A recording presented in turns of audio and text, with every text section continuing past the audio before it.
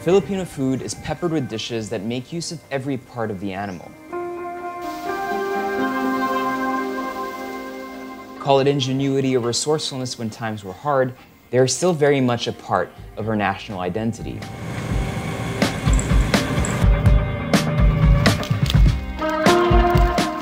If you bring up a blood stew wherever you are on the islands, people will talk to you about dinuguan, forgetting that within our 81 provinces, we have many other variations of this popular dish. This is tinumis.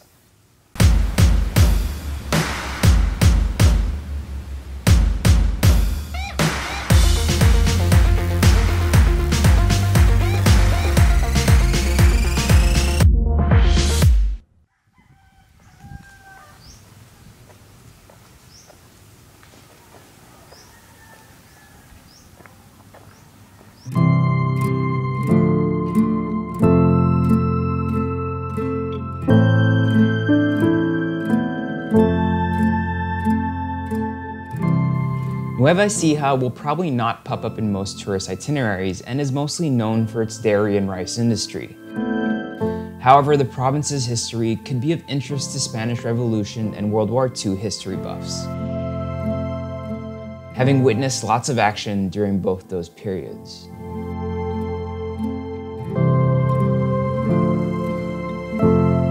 For us, tinumis and real provincial cooking drew us in.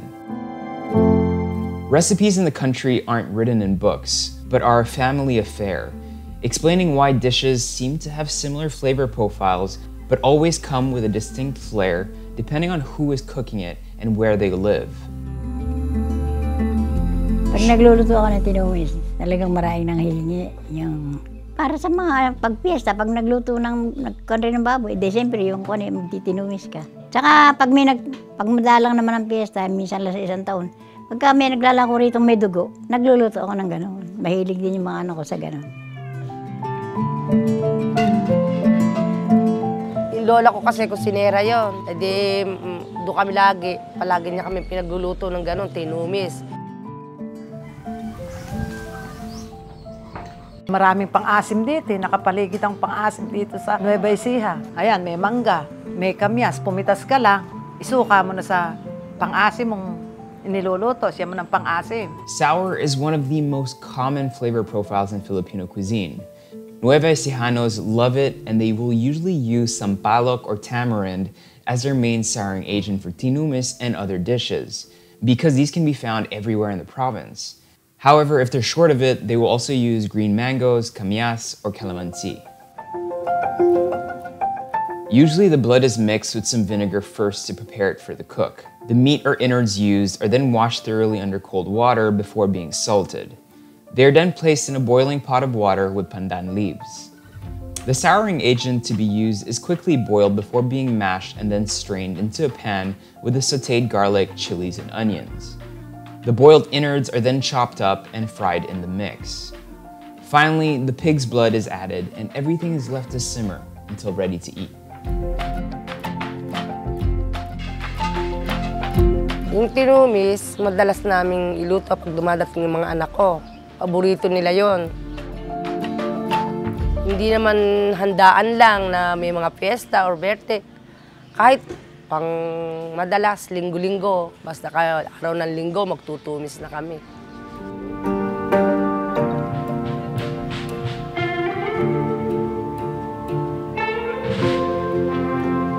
Tinumis, lahat sa palengke, sa mga kain ng mga karinderyang maliliit doon, at saka mga basta may tinumis. Yun ang laging nauubos doon.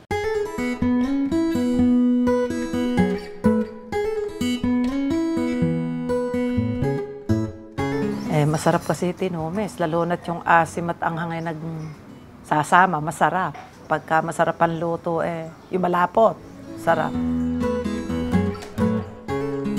Aba, nung bata nga ako nagluto ng tinumis yung inang ko. At ngayon yung kapatid kong isa galing ako sa school. Kakain ako, inubusan ako ng tinumis. Nagsuntukan. Nagsuntukan kami dahil sa tinumis.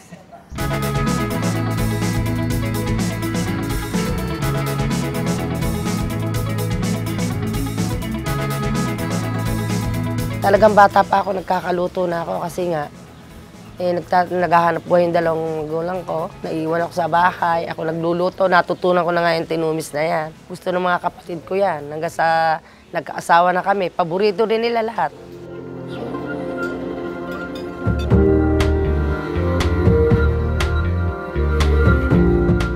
Pwede mainam at nakapagpamigay ka ng masarap ang pakaramdam kapag bigay ka. Tsaka kahit di ka magpamigay, nanghihingi sila. Pag ikaw nagpatay, sigurado ka may tinumis doon. Makakahihingi sila.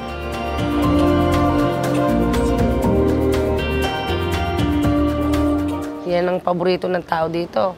Ang mga luto sa mga restaurant sa Manila, iluluto ng ready to eat na walang maraming hindi matagal pinakukuluan. Pag kami dala sila mga fast food, mas pipiliin talaga yung tinumis kasi iba lasa talaga. Gusto nila lutong probinsya talaga.